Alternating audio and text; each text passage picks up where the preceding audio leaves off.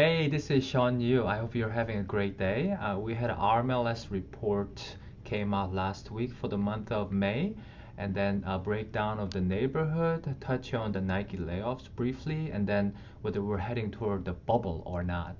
So let's dive into it. Compared to 2016 May, we had the same exact closed sale number, which is sort of funny right here. And now median sales price rose about 10.7% from 2016. So I believe that Denver, Seattle, Portland are those three cities are still leading the most appreciating cities in the country. Um, and this is a breakdown by the price point. Pending ratio is pretty good. Now, one thing that the media don't talk about is that there are still homes that don't sell, like just expired listings in the 6 months. You you can see those that numbers. Some price point is about 10%, some are like 5%, but there are still homes that are not selling if you don't do the right things. Now, quickly look at the lockbox activity. We had a little bit of showing, reduction in the last about 2 to 3 weeks, but that's catching back up to pretty healthy showing numbers. This is basically the tri-county lockbox access by the agents. Now, the last piece I want to touch today is the are we heading toward the bubble? Now, here's the historic chart.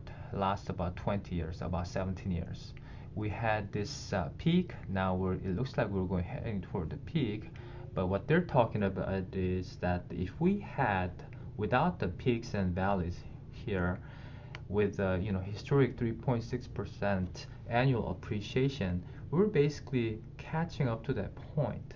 Now this represents the seller's equity loss and buyer's equity gain, and here are um, buyer's equity loss right here, and if you sold during that time, that was your gain.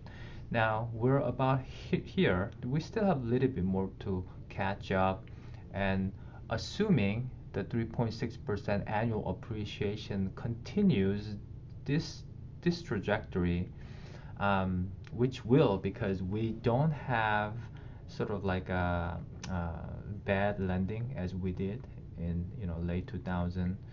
The rental rate is still about 30 to 40% higher than during that time. So even point for buying versus renting is still pretty much higher than during this time.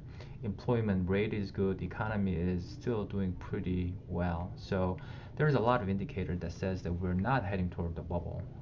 So at least for next 2 years, we're going to see micro adjustment, as you see here, dipping like 3%, 4% in pending sales, whatnot. But the home price will continually go up, and we don't see that bubble effect anytime soon. On the side note, Nike announced a 2% layoff last week. I hope our friends and clients are okay out there. And one last note, I'm never too busy to help people who we care about. So if you have a friends or family members who you care for, that who's thinking about selling or buying in the next 6 months to 12 months, please let them know about me, and please let me know so I can follow up with them and take great care. And I put a link below here so you can download the report, share this information with your friends or family members. And if you have any questions, please let me know as well. 515-4499 and homes4savings.com. Thanks.